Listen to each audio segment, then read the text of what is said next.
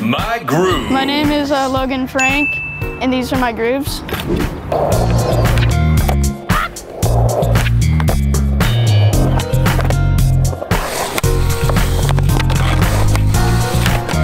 Nailed it. So this is my setup. I have the Krux 8.5 Galaxy ones. I ride them pretty loose.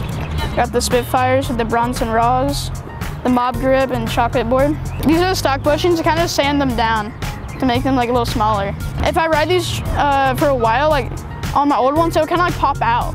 Like the truck would pop out. So this is my Krux groove. I got a little one going. And then my 5.0 groove. I got my front feeble groove. Dude, told you, that's the imposter. He's sus. My front Smith right here.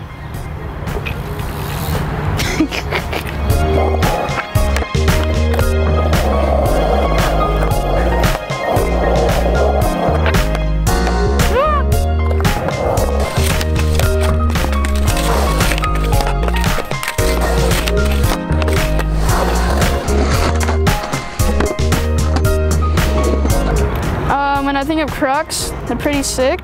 I like the little graphics they have on them. I like the Tapatio Krux.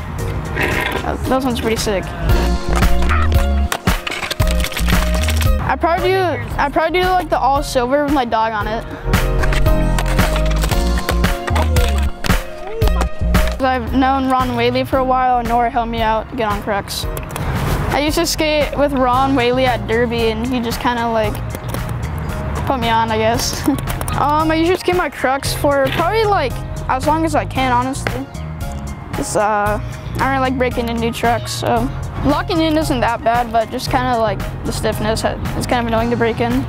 Probably like 6 months or so, I kind of ride them, maybe a little longer. Gone down to accident, I think I've broken a pair, yeah. I kind of ride them until I can't skate them.